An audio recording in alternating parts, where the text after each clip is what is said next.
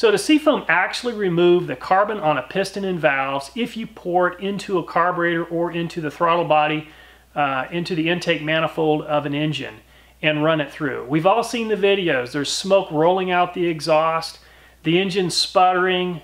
There's just a lot of drama involved with all this smoke going everywhere. But is Seafoam anything besides a bunch of smoke? Does it actually work? I did 2 previous videos on Seafoam in which I did a triple Seafoam as well as a Lucas test. And in that video, I ran Seafoam through the tank, through the intake manifold, and I added to the oil. I saw dramatic improvement. But what I did not do is I did not do a before and after of the piston and valves. I didn't go into each of the cylinders. So today what I'm going to do is I'm going to remove the cylinder head on this lawnmower or on this mower engine before we even add Seafoam. We're going to get a picture and a good look at how much carbon there is on the piston and valves. They're going to reinstall the cylinder head. We're going to add Seafoam to the carburetor. We're going to add half a can, just run it through. We're going to blow a whole bunch of smoke, as you always see in all these other videos. And then we're going to take the cylinder head back off and look for proof that it actually works. So today, if you're questioning whether or not Seafoam actually works, I think by the end of this video, you'll have definitive proof.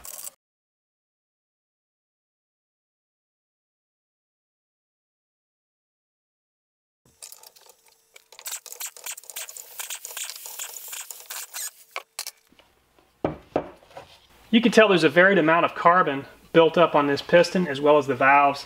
There's a spot here on the valve that doesn't have very much carbon, but the rest of the valve looks pretty coated. Also, there's sort of a bare spot here on the cylinder that it's dark, like there's a lot of carbon, but there really isn't. But there is a great deal of carbon up in here, and it's fairly carbon free on this side. So anyway, I'm glad I selected this engine. This engine has a lot of carbon buildup. This is going to be a really good test to see if Seafoam can break free some of this carbon. So I've got the cylinder head pulled off, and as you can see, there's a lot of carbon buildup on this head.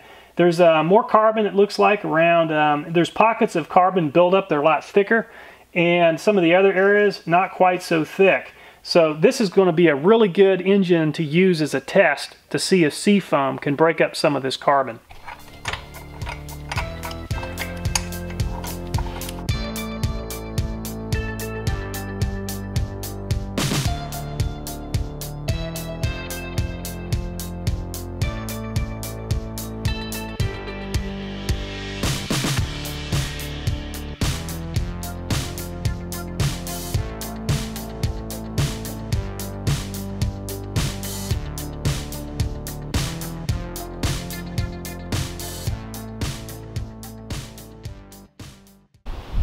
So in order to add the Seafoam to the intake, what I'm going to have to do is remove the air filter. And also, because this carburetor is on sideways, I'm going to have to use a funnel setup to feed the engine the Seafoam. So what I'm going to do is add 8 ounces of Seafoam into the measuring cup. I'm going to run half the can through the engine. And so as I'm adding the Seafoam, you'll see a lot of smoke. And when I get near the end of the measuring cup, when it's just about empty, I'm going to basically stall out the engine, allow it to hot soak for about 15 to 20 minutes.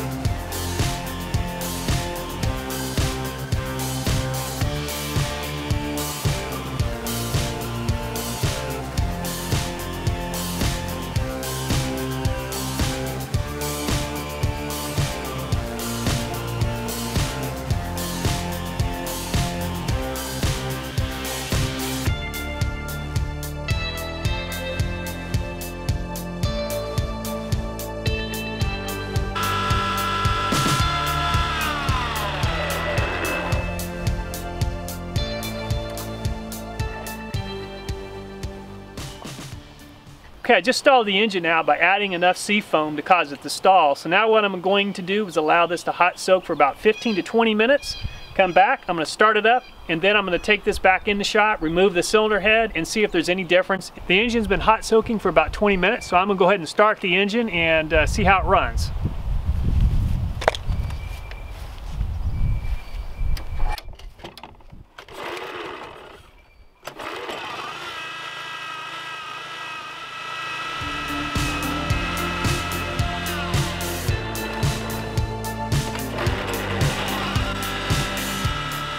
The engine's cooled off now, so I'm going to go ahead and remove the head, and we'll see what the inside of this engine looks like.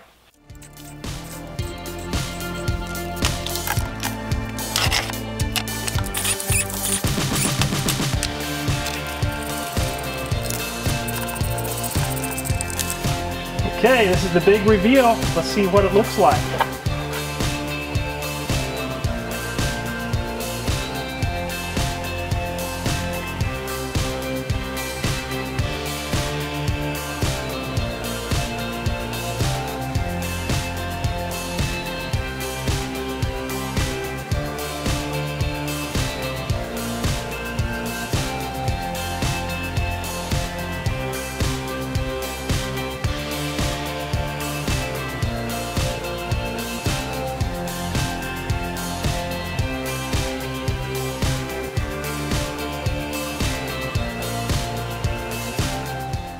Just want to say thank you for watching the video.